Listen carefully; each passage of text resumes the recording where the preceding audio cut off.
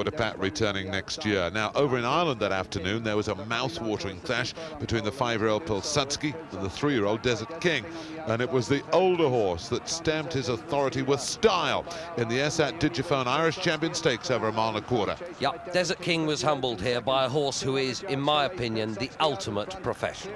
Desert King in second and racing into the closing stages. Pilsudski and Mick Canaan coming up a fine performance in the SAT Digifone Irish Champion Stakes. Absolutely bolting to victory. Pilsudski's Irish champion, second Desert King, and they're a long way clear of Alhart for third, Rayuni for 5, Dangerous Diva clear of No Slouch, and finally Swift Oliver.